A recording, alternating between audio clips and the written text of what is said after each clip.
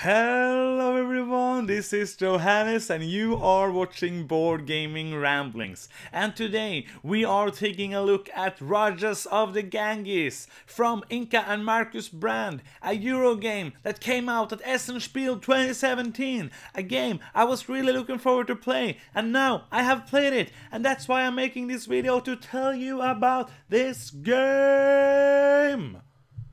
Let's see how you play Rajas of the Ganges.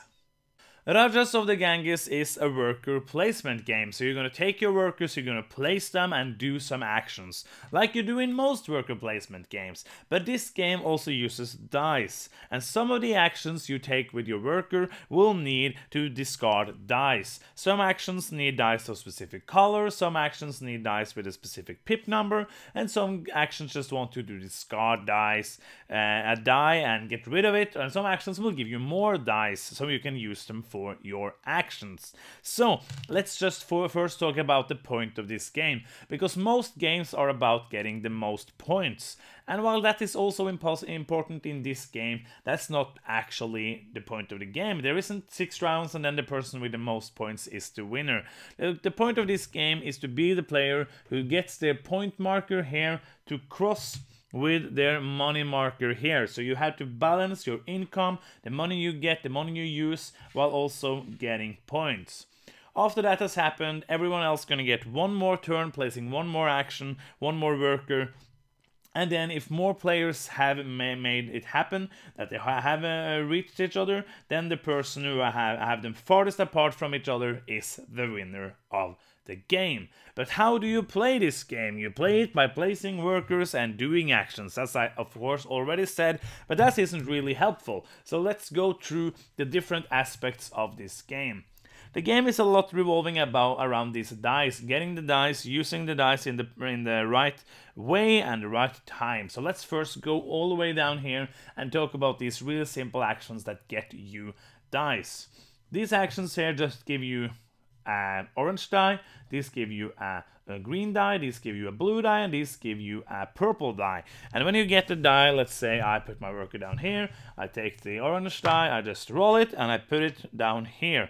And this tile here is just there to see how many dice you can have. And you can have 10 dice at the same time in this game. So those 8 actions are that. Then you can exchange some dice. So you can go over here, exchange a orange die for 2 purple dice, roll them and put them down here.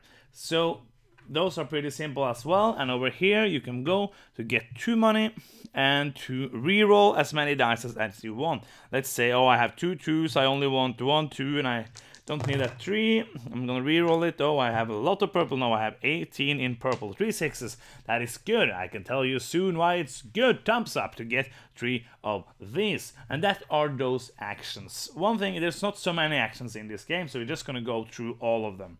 Over here you can build buildings. Buildings are a really big part of this game. And before you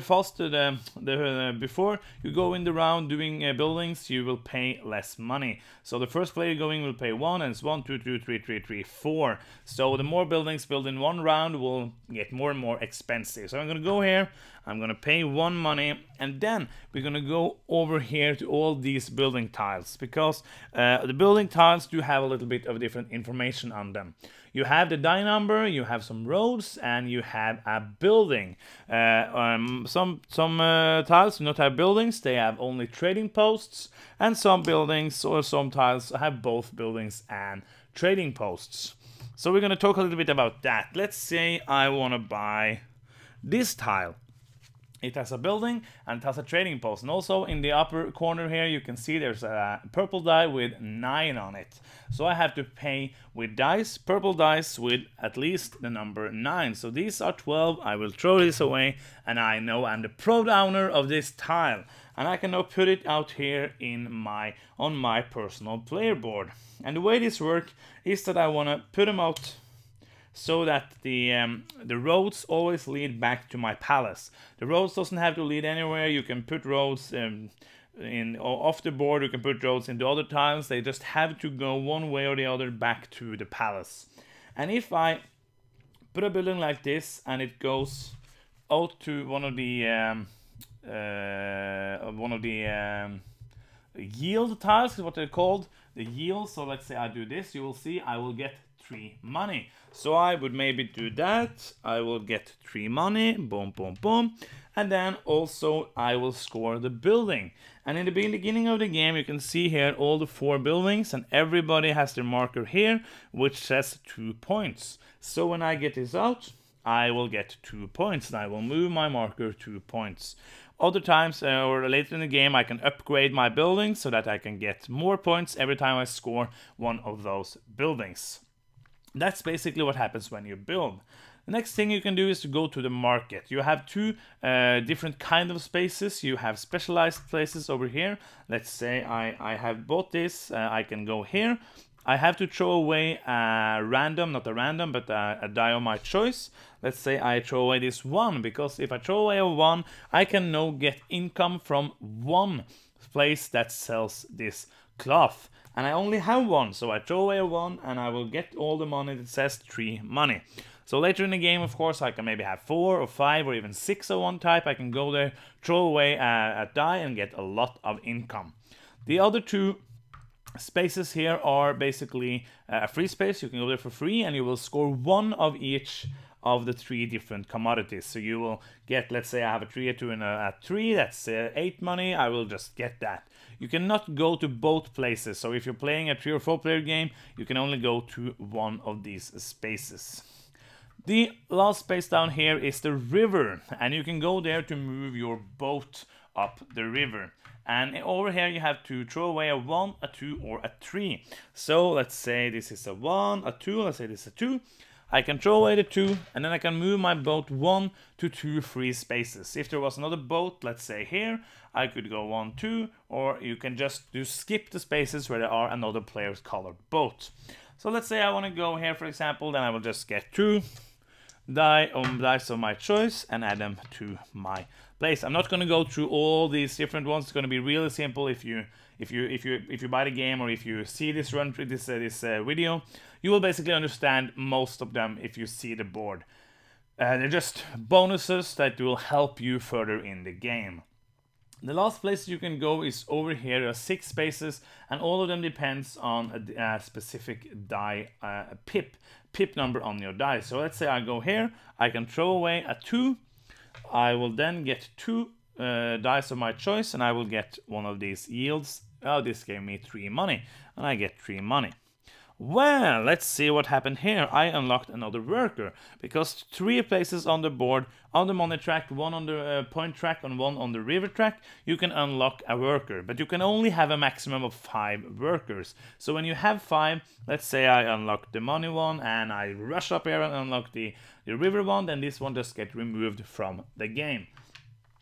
Yeah, and that was also unlocking a worker besides doing this action. This action does not have anything to do with unlocking a worker, it just happened to happen.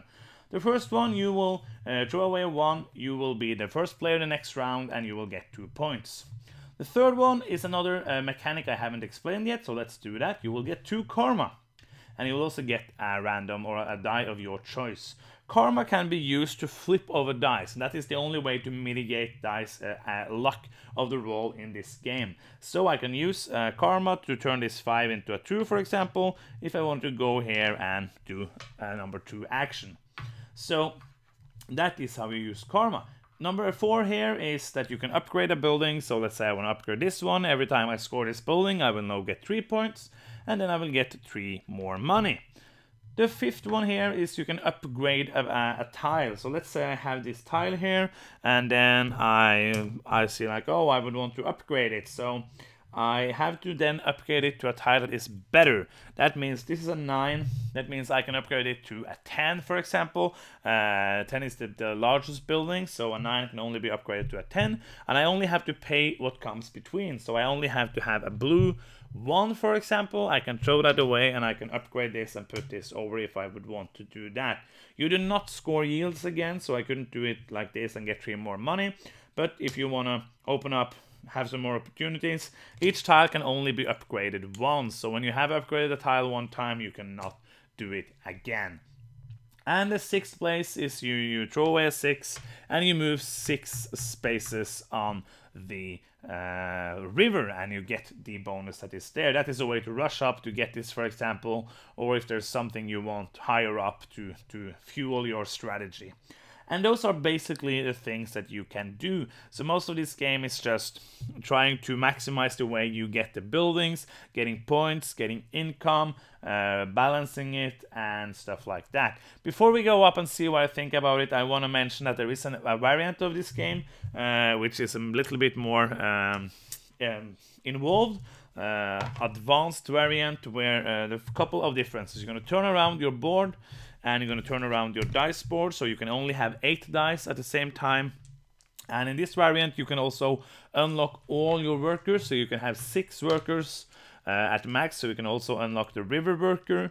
And also it's a special yield, so instead of these yields over here that you pick one and you just get it, you're going to take all the yields of the different colors and put them face up here.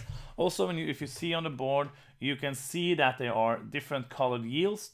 You're going to start with a brown one. You're going to pick a brown one at random and place it out. Those are basically ways to score, so you can make a more strategy going for one in particular thing to try to get more points or a lot of money later in the game. And also every time you get a yield, you're going to have to take it. You will not get it immediately, and you will put it on your board so you can upgrade the spaces that are there already of the same color. And then when you connect it, you will get that special yield. And that's basically the add-ons. It makes the game more interesting and a little bit more to think about. Also, there are a couple of more things. There are some bonus spaces on the coin track and also on the point track that you will get when you land on them. For example, upgrading a building, getting some dice, moving on the river, and stuff like that. And that is basically how you play Rajas of the Ganges. So let's get it back up to the table and see what I think about this game. And that is how you play Rajas of the Ganges. Pretty simple, medium light worker placement dice managing game. Something like that. I really like this game. I have so much fun playing this game. It's so quick. It plays with 4 new players in 1 hour 15 minutes. It plays with 2 players in like 40 minutes, and it works really great with all player counts. I love it at 2 and I loved it at 4. It's so great. It's yeah, let's just start at the beginning. Let's start with the components. Let's do that. The components for this game are okay. The components are, when you look at it, you will understand this is going to be a Euro game. This is like, my friend saw it the first time he was going to play it and was like, this looks like a classic Euro game, and that's basically what it is. You get what you see. This is a game where you will see it and you will instantly know if this is something you will enjoy or not. If you see this and you think like, nah, this isn't for me, maybe it won't be, but I think you should check it out because it is different enough from a lot of other worker placement or Euro games. But this game really looks like the Euro game that it is. But the art is good. It's not mind-blowing, but it's good art. I enjoy it. It's clear. The iconography is clear. Everything is easy to understand. Everything is clearly laid out. The rules are simple. Everything is made so that this game will be easy to play. Also for players who don't enjoy heavier games, who doesn't play that many games. This is going to be an easy game to get into, an easy game to understand. So, gameplay, as I said, I really enjoy it. One thing I really like about this game is I was really looking forward to checking out and seeing how would this work with the 2 things going and the points and the money going to cross each other. How would this feel? Would it feel like something else than just getting most points or getting to the end of the point track? And it actually does. It makes this game feel like a race. It really feel like you have to optimize your actions, like you have to really try to do the best every turn, and you would also do that in all of the games, but you have to manage. I can't just use money all the time because then I'm gonna have to get so many points, and you're not gonna get so many points so easy in this game. It's easy to get some money and a lot of points, or to get to balance it out, or to try to get a heavy money strategy and just also get some points. It feels like there's different ways going on how you play this game, and I have felt that the game is different enough every time, but I'm not sure like how much replayability it is. It is all still fun. I think it's gonna be fun for like 10-12 plays, and then it doesn't really matter because most gamers, especially like me, we don't play games that many times. If you want a game that you can play 50 times, I'm not sure how good this will be after 50 plays, but then again, I don't know. That's just speculations. But I think the replayability is pretty high with this one because you have different dice, you have different players, you have different buildings coming out. You will go for different strategies, you will go for a heavy building strategy, especially when playing the variant where you have the other side of the board and you will start with different brown special yield tiles that will give you maybe more of a way to where you want to go, what strategy you want to go for, and that will also make the game interesting and different every time you play it. And everything is fun.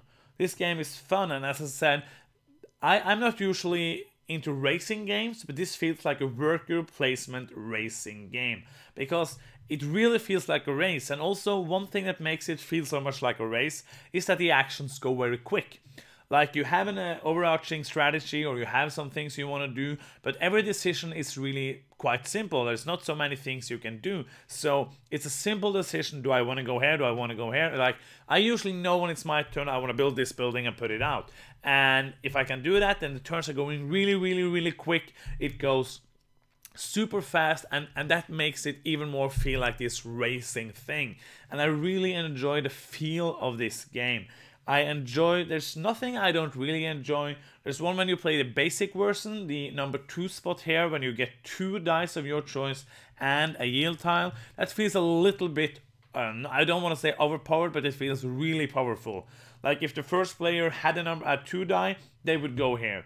And that usually also happens when you play the advanced version, but it's not so powerful because you just get to upgrade it.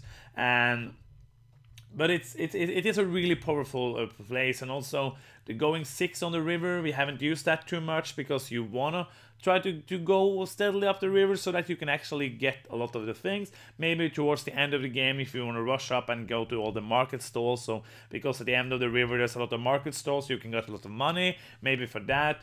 We have not upgraded so many buildings because usually you just want to build a new building instead of upgrading it. Of course, upgrading is cheaper, but you have to have a 5 to do that. So I'm not so sure about that. But the number 2, number 3, and number 4 are really powerful actions that we use a lot.